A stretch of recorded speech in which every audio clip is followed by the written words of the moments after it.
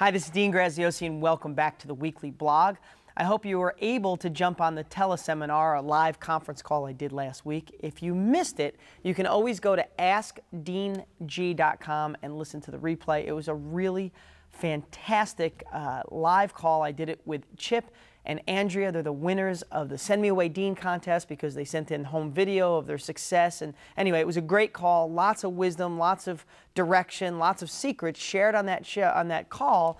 Also shared on that call was that we are going to be doing a live event here in Phoenix at the end of April. So if you don't know about that, go to deang.com, deangraziosi.com, find out more about it and get yourself signed up. What I want to talk about today, yesterday here in the studio, this is my studio that we film in, we did a show and had Matt Larson here, one of our top students. He won the contest in '07.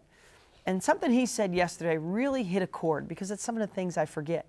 Now, Matt he was living in a 300 square foot apartment. His parents told him that buying real estate, he grew up his whole life, that buying real estate was the worst investment you could ever make. In fact, he said if you would talk to his dad about buying a house rather than renting, it would almost lead to a fist fight. That's how bad it was in their family. So Matt had a lot of obstacles, but working as a machine worker, struggling to get by, doing 80 hours a week, barely paying the bills, had no money in the bank account. He got my program one night late, like all of you have.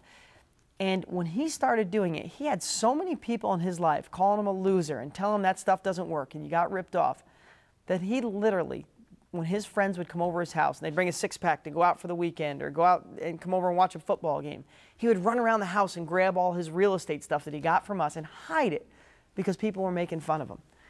If that's what you have to do, who cares? Do it. Because at the end of the day, Matt is now a millionaire, worth over $1 million, has over 40 properties, has over $10,000 a month in positive cash flow. After every single bill is paid, he gets to put $10,000 a month in his pocket. Matt retired from his job. He's never going to go to work for anybody else, and he's truly living an amazing life, and he's a good guy. He deserves it.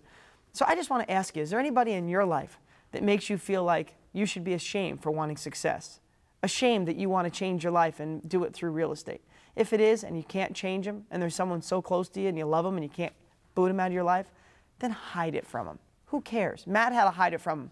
But the one thing that I love more than anything is Matt said every single one of those people, including his parents, that he had to hide it from, are all coming to him now saying, Matt, please share, because we want to change our lives like you did. We want to not worry about the bills, or we want to not worry about the bills like you don't anymore, and we want to quit our jobs. Can you show us how? Please, please, please.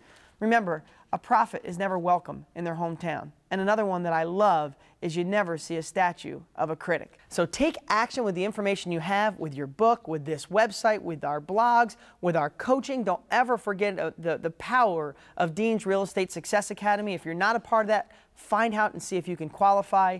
And let's make this an amazing week. Take some action, and I'll see you here same time next week. Take care.